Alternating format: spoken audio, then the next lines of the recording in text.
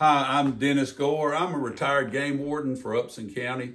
And today we're going to talk about several different kinds of animals that are in Georgia, but we're going to start off with nuisance animals. Our largest nuisance animal, the black bear. We do have a lot of black bear in Georgia, but they're mainly going up the river corridors like the Flint River and the Mulgy River and all. And you can find some bears over at Oconee National Forest.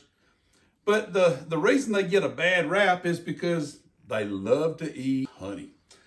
And he will go up to that beehive and he'll rip the lid off with these big old long toenails.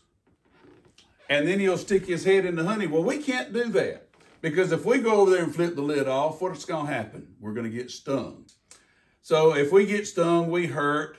But the bear is safe everywhere except for around his nose.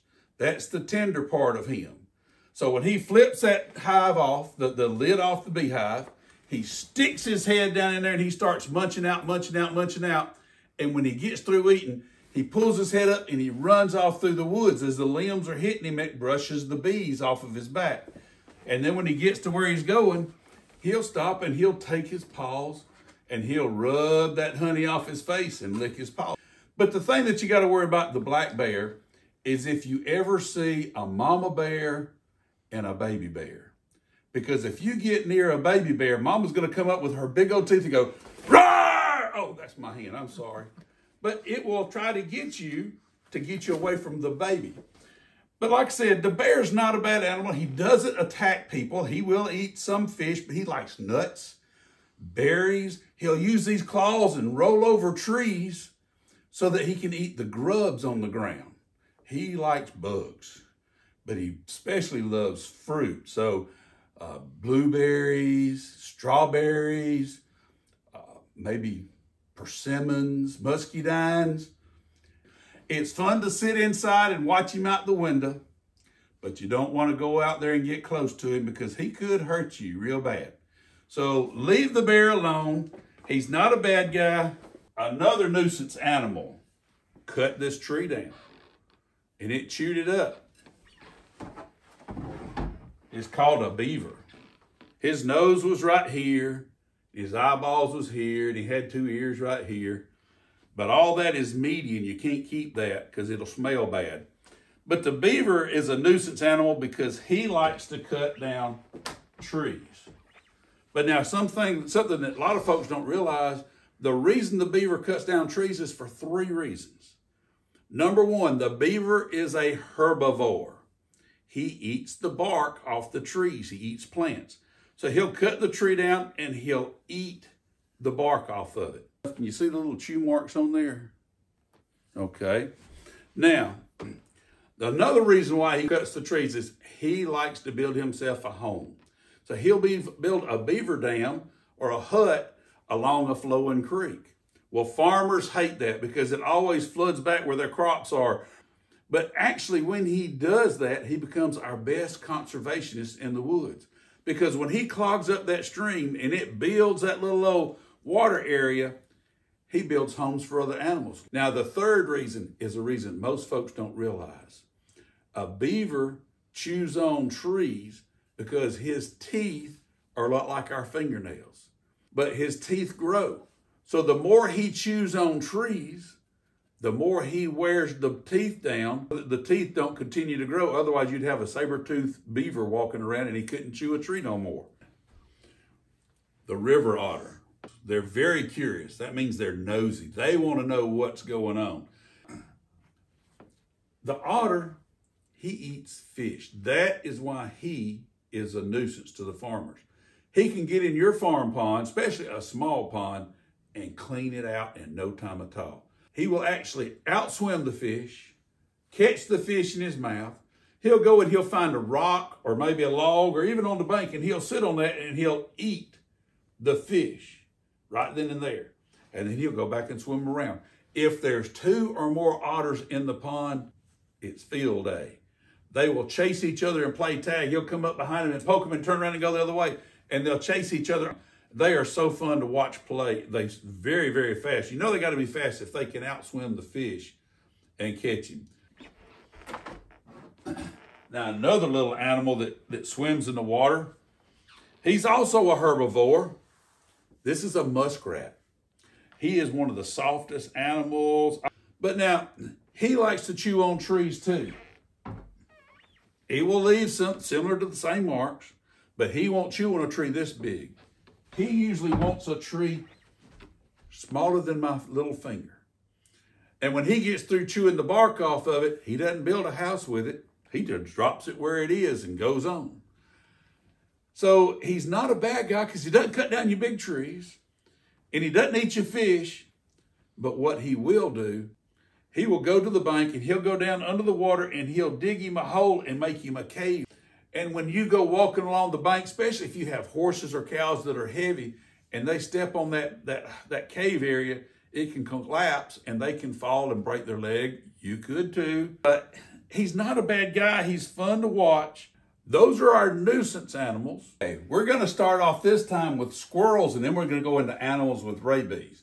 Now, a squirrel cannot get rabies. The first squirrel you've probably seen around, the cat squirrel, is you see them out in the yard, and they'll run around and play, and they talk. They bark at you. They'll. And normally when they're doing that, it's an alarm. They're letting their buddies know that something's out there. And that tail's going around circles. He's like, right, here they come. Now, some get to the good spots. They get to that hole in the tree. And they'll go in there and they hide. And you can't see them. Others, they'll go up and they get in a nest. And that's pretty safe too. Not like a bird that's got an open part. But then the poor others, they get stuck out on a limb. They will go up a tree and they'll run out a limb. And they'll lay down and they'll flatten out about like that. And they're hiding. Squirrels have sharp little toenails. And they'll claw on that tree. It's funny how they'll go up a tree and they'll come down a tree. They'll jump from tree to tree. But yet they are animals. And if you get too close and you pick up one that fell off a tree, even a baby, they will bite you. So don't pick them up. Now, the squirrel's favorite food is a pine cone. They like to peel the leaves back on the pine cone and get to the seed down on the inside. So you may see a lot of these little old cleaned up pine cones everywhere. Now, the fox squirrel is almost twice as big as the cat squirrel. And he's a lot of different colors. Now, they don't go like the cat squirrel does. Cat squirrel, very fast on the ground. He kind of slow. He loves pine cones. He loves pecans. He will eat his whole diet of pecans if he's got a good pecan tree. But they have a long, bushy tail, sharp toenails, so they can go up in the tree. But you won't see them jumping from limb to limb like the cat squirrel does. Animals with rabies. Y'all try to guess what this is right quick. This is a raccoon. Every raccoon born is born with rabies in the brain.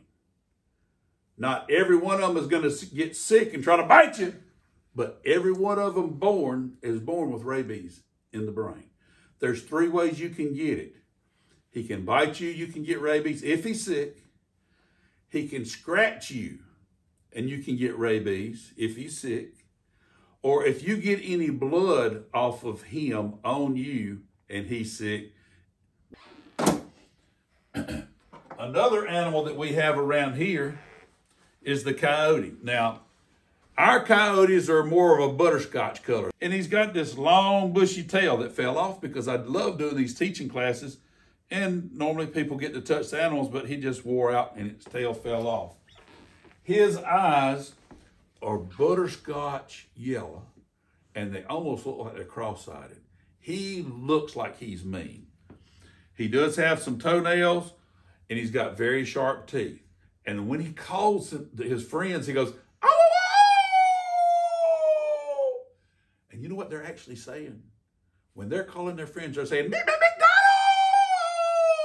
Because they want to go get a McRabbit or a McRat or maybe a cat. It's all different kinds of things that they might want to eat. But normally the coyotes like to hunt in pairs or packs. And that makes them more scared. They're sneaky. And they do help control the sick animals. Another animal that could have rabies is the fox. And yes, he lost his tail too. But we have two different foxes in Georgia. This is a gray fox. You see he's got a little bit of red on him and then gray. And we also have a red fox in Georgia that looks just like this one. He's got red and white and a little bit of black on his tail. But in Georgia, they're real thin hair. And the fox is a real conniving little creature. He's a great hunter. He can sneak up on birds and capture them. And that's why we think that he shares more rabies than any other animal except for the raccoon. The fox is a canine, and his sound is more like a dog. It's just a little whimper dog. It's a just a real short little bark. One of my favorites looks like a cat. He's got freckles on his belly, a little bitty short tail. That's going to tell you what it is right there. It's a bobcat. And bobcats are neat little animals. If you've ever watched your cat catch a mouse or a lizard or something, and how they play with them, and they'll let them run a little bit, and then they'll jump on top of them and play with them, and then let them run, a bobcat will do the same thing. They have very, very sharp toenails. The neat thing about the bobcat is during the springtime, when they're looking for a girlfriend, they scream, and it sounds like you stomped on mama's big toe. But they're very vocal, and when they scream, it'll make the hair stand up on the back of your neck. It's a scary, scary scream. They love to hunt. They eat squirrels. They eat birds. They eat rats, rabbits, pretty much whatever kind of meat they can get.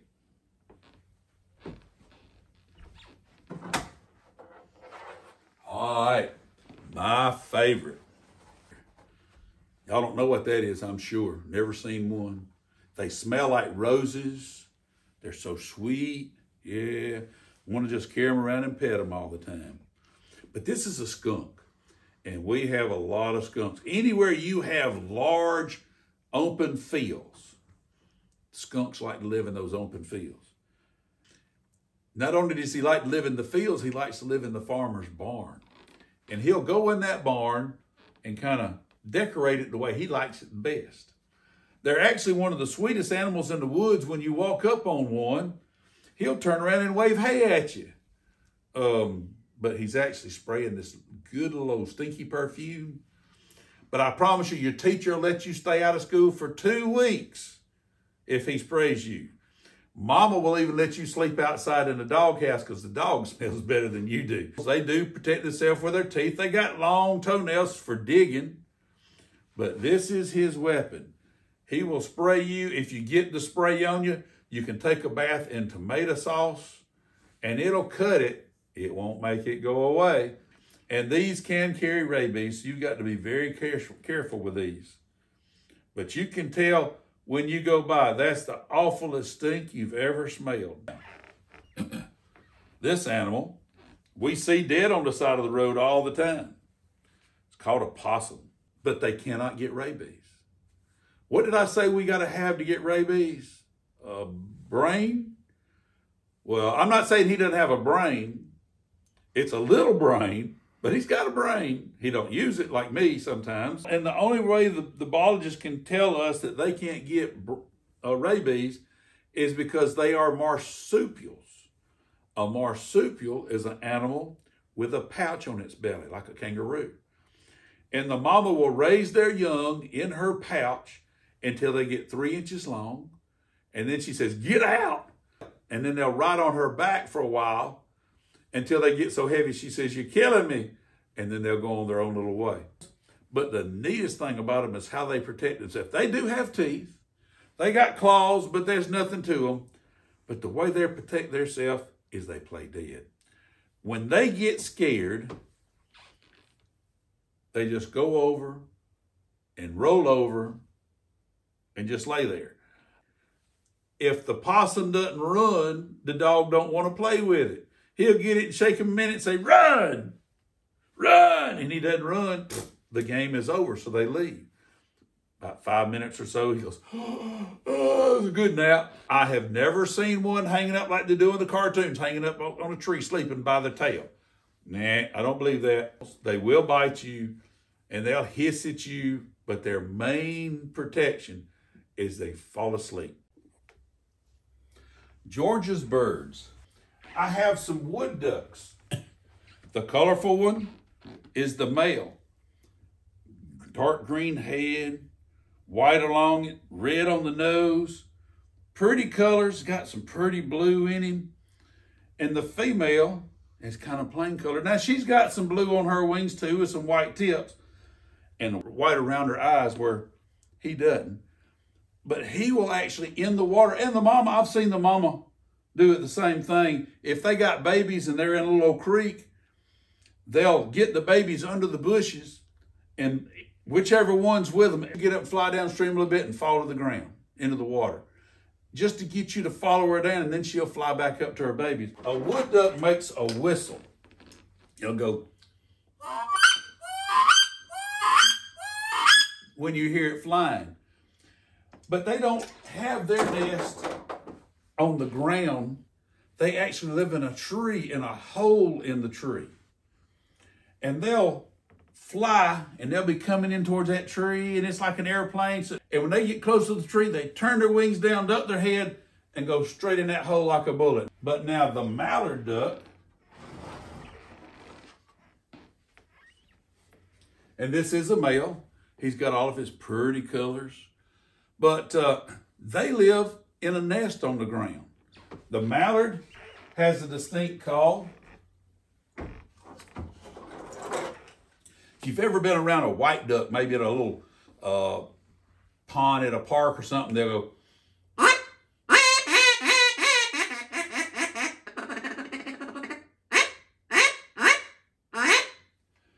or it can be a deeper call.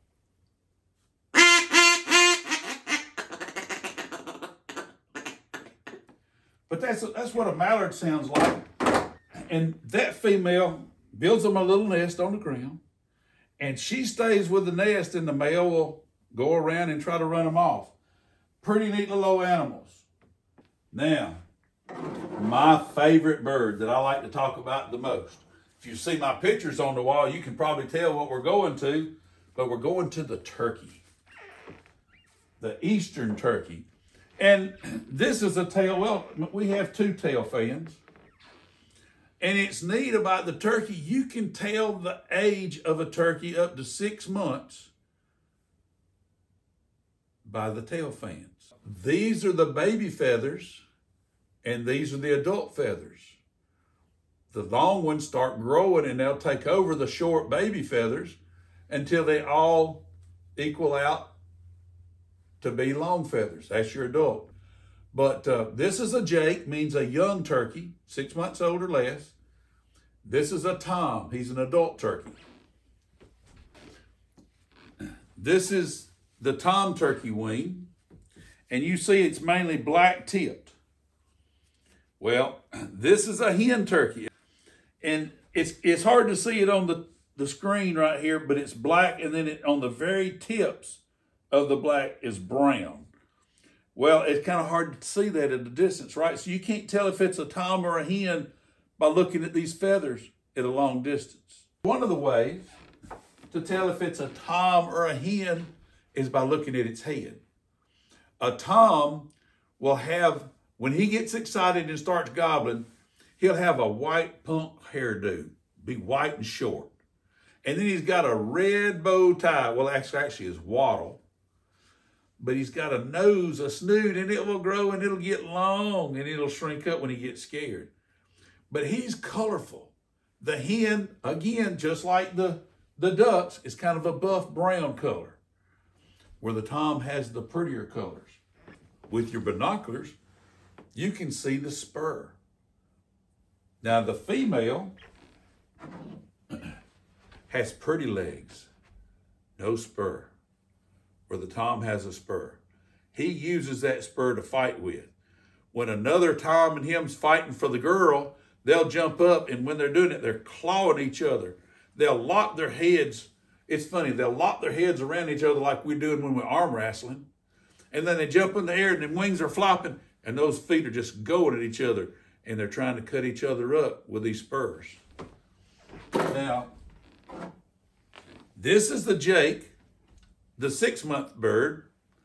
He's got a little bitty nub, about 1/4 of an inch. This is a 2-year-old bird. He's got a 3/4 of an inch spur. If it's an inch, it's 3 years old. If it's 1.25 inches, 1.5 inches, that's going to be 4 years old. But they're pretty neat. Now, you notice this Jake's legs are about the same length. So the legs don't grow anymore after a while, and they're long toes. But look at the hen. She got short legs. Her feet are even smaller. You can tell the difference between a tom and a hen, a boy and a girl walking down a sandy road by looking at the size of the feet. The fun part is making all the noises that the turkey makes.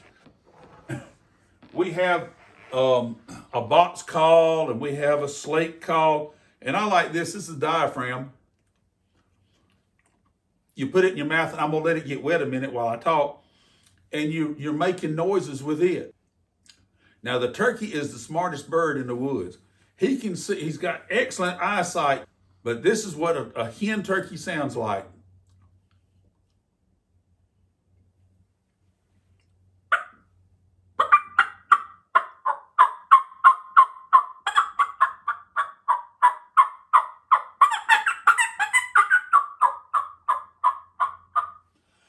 And the neat thing about the turkey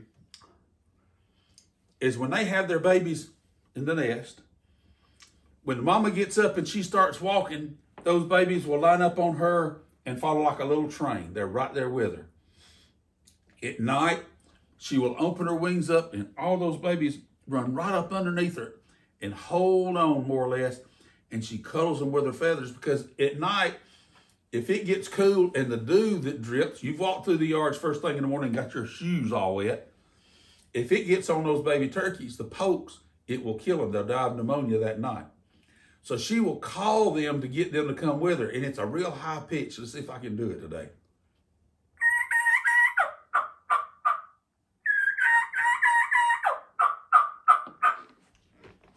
And she'll do that high pitch, and she'll start walking off. I use a 35mm film canister, and I made a turkey call. And the tom turkey, he will yelp, and he'll cluck, he'll go. And a yelp, it's a deeper voice. But what do we know him for? For gobbling.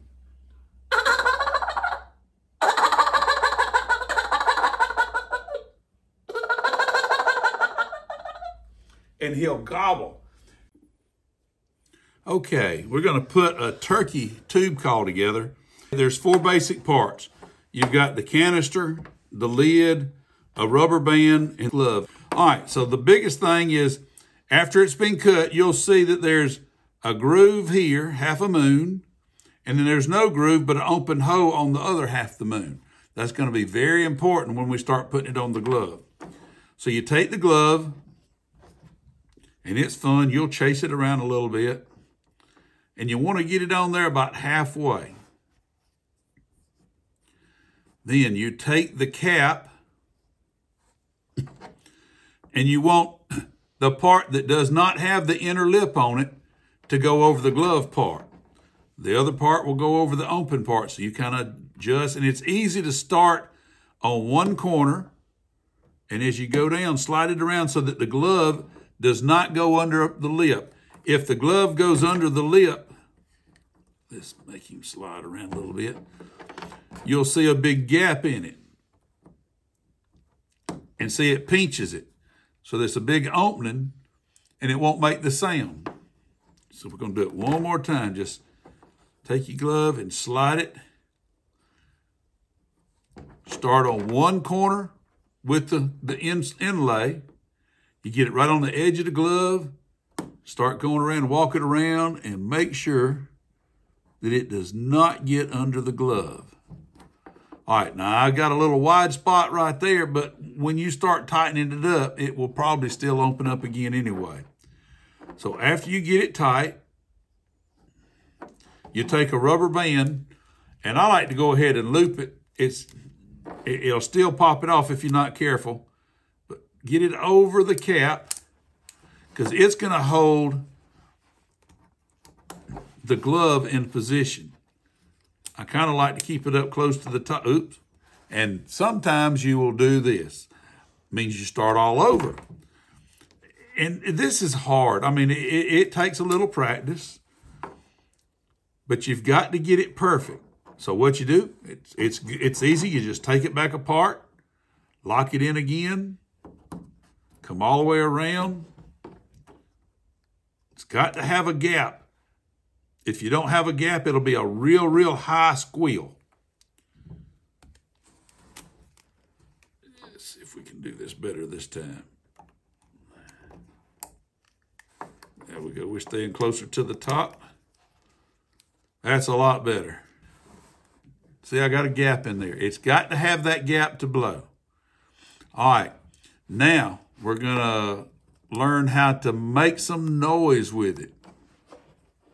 Now, if you'll look at this tube, it's got holes in the side and a big hole in the bottom, and then the hole at the top.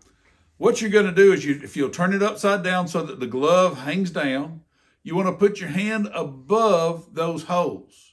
If you put it on the holes, it's not going to make the sound, so you want to get your hand above the holes and then lay the glove back on top of your hand.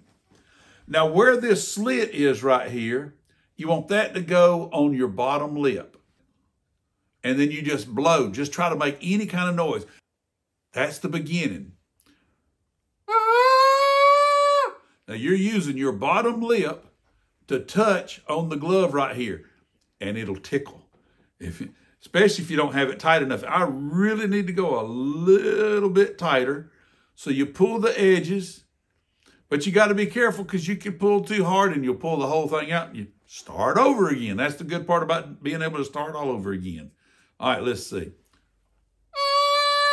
All right. Now, once you can make a noise, just make a noise, then you want to say took.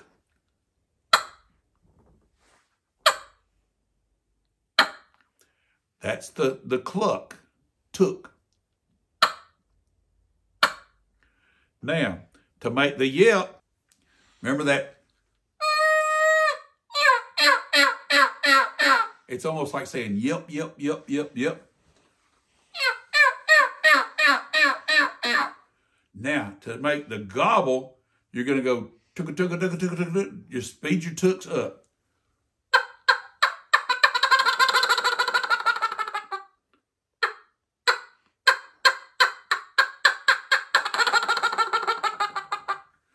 And that's pretty much all there is to it. The tube call sounds more like the tom because it's a little deeper. It's not real high pitched like the diaphragm was, but it's a your cluck, your yelp, and then your gobble.